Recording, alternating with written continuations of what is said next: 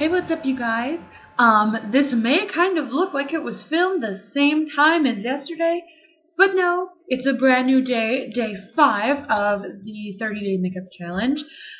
Today's video is all about lip products, favorite lipstick, lip gloss, I think, and lip liner, which I actually don't have. I think I have one lip liner, and I can't find it at the moment, so I switched it to a lip balm.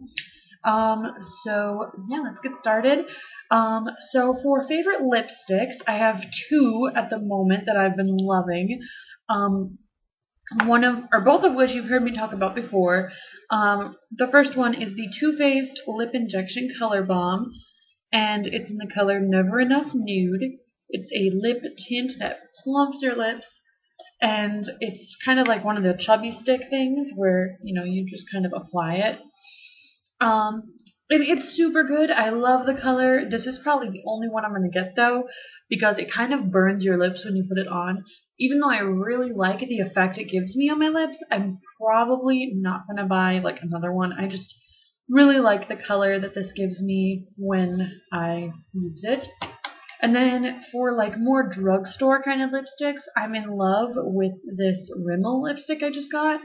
And it's also a moisturizing one, and it's in the color Let's Get Naked. And it's just kind of another nudie pink color. Yeah, you can see it better that way.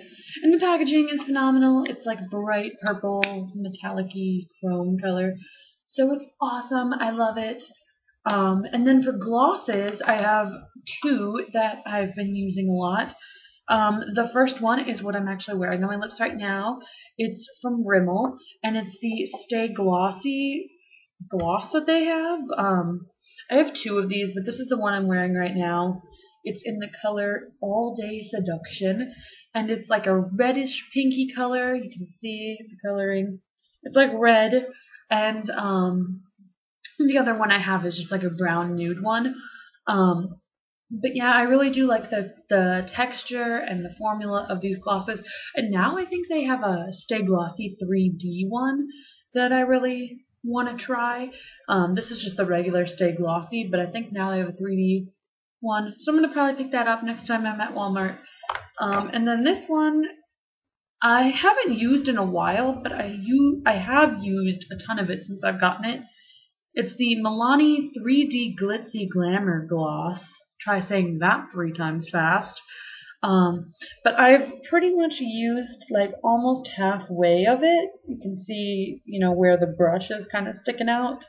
And it's just, I think the color is, does it even say?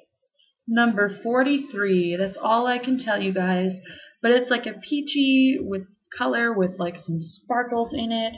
It's really glittery, hence the glitzy part in the name. But yeah, I actually really do like this gloss.